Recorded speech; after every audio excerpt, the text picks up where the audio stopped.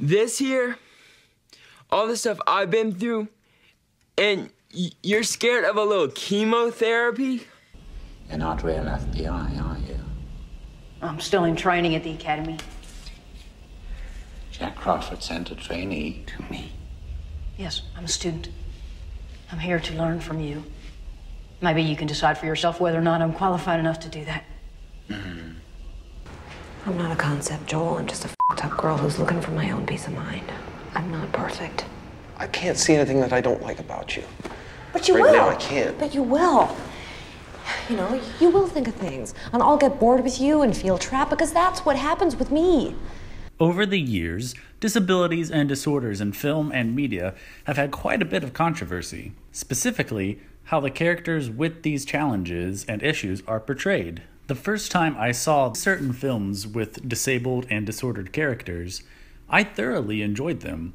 But on the second and third viewings, a few issues stood out to me and became more apparent on subsequent rewatches. Here are some things I want to address in this video. How we think characters are portrayed currently, and how they actually are portrayed. Let's make a few stereotypical categories to map out where we're going, using 3 characters with disabilities and 3 characters with disorders. Lieutenant Dan from Forrest Gump, John Nash from A Beautiful Mind, Matt Murdock, aka Daredevil, Prince Albert from The King's Speech, Tyrion Lannister from Game of Thrones, and Hannibal Lecter from Silence of the Lambs. Lieutenant Dan is crippled during combat and becomes bitter because of his disability.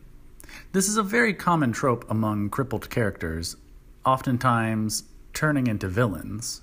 John Nash is a brilliant mathematician who suffers from schizophrenia. He is often judged by those around him or is considered harmful to others when his disorder runs rampant. Hello, I need Dr. Rosen's office, please. You've got to stop her, John. You leave her out of this. Who are you talking to? It's not her fault. John. She'll compromise us again. No, she won't. You'll go back to the hospital. John, answer me! In a few other scenes, John is denied certain privileges because he is different from the rest of his peers.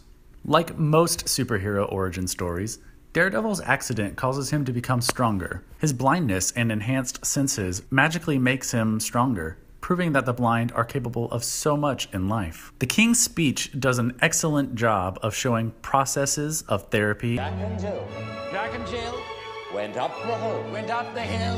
Now just sway. Perfect. And provides a realistic view of how a disability can affect someone's life.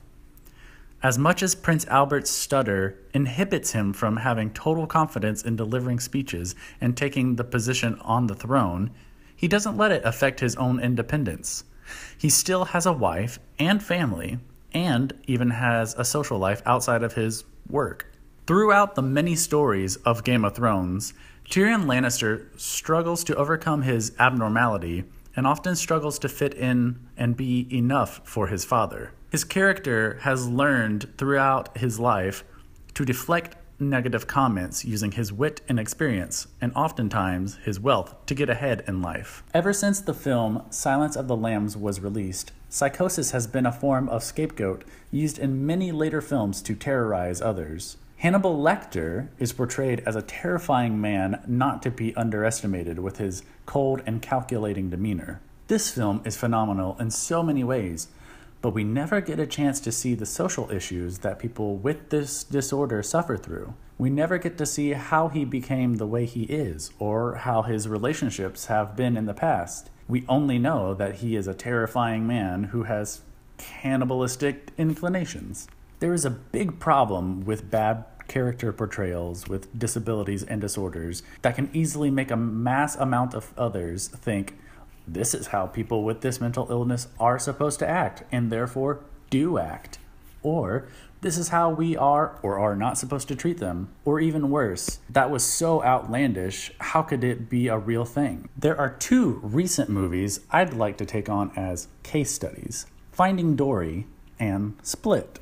Finding Dory stars Ellen DeGeneres, who plays a fish who suffers from a short-term memory loss disorder. This film was instantly praised for the representation and portrayal of the character Dory, and for its accuracy and value to audiences around the world. In the film, Dory herself is praised for her independence. Many parents yearn for their children to see respectable and realistic portrayals on the silver screen, and with Finding Dory, they can. I suffer from short-term memory loss. Yes! That's exactly what you say. Split, directed by M. Night Shyamalan, stars James McAvoy, who plays a character that suffers from the mental disorder Dissociative Identity Disorder, or DID. In the movie, his character loses control over his own personality, and his other personalities decide to kidnap 3 teenage girls required for a ritual to awaken the final personality. For the most part, this film is a great example of a very excellent portrayal and insight into the science behind someone who suffers from this rare disorder. To whom am I speaking with now? Dr. Fletcher, it's Barry. It doesn't seem like Barry. Barry is an extroverted leader. Yes, I am. The issue here is that the film is advertised as a science fiction horror flick and has polarized audiences because of its bold choices, which have created a myriad of stigmas around this disorder already. While actor James McAvoy may have given one of his greatest performances, playing 9 different personalities on screen, the way it came across to audiences worldwide greatly infuriated and horrified those who watched it.